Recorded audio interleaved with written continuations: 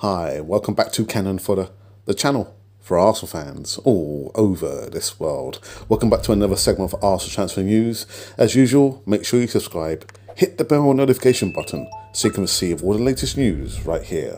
Arsenal agreed to pay Manuel Locatelli's asking price, but as usual, Juventus still in driving seat.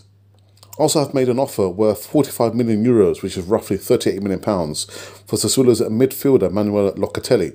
But the Euro 2020 winner is waiting to join Juventus, according to reports. Then why would we go after him? Doesn't make any sense. Mikel Arteta has made a new midfielder one of his top transfer priorities this summer, with Granit Xhaka on the verge of joining Roma. Yeah, still hasn't gone yet.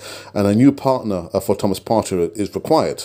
The Gunners have been linked with the likes of Lyon's Hossam Aouar and Brighton's Yves Bissouma, but as the international, Locatelli appears to be their #1 choice. The Sullers are resigned to losing the 23-year-old, in talks with both Arsenal and Juventus through a sport and media set, claim only the Gunners have made an acceptable bid.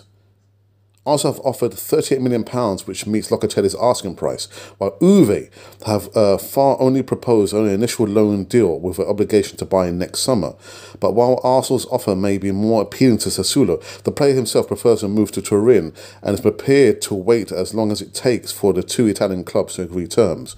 Again, why would Arsenal try and go after a player who has clearly made it clear that he doesn't want to come to the Premier League, doesn't want to come and sign for Arsenal?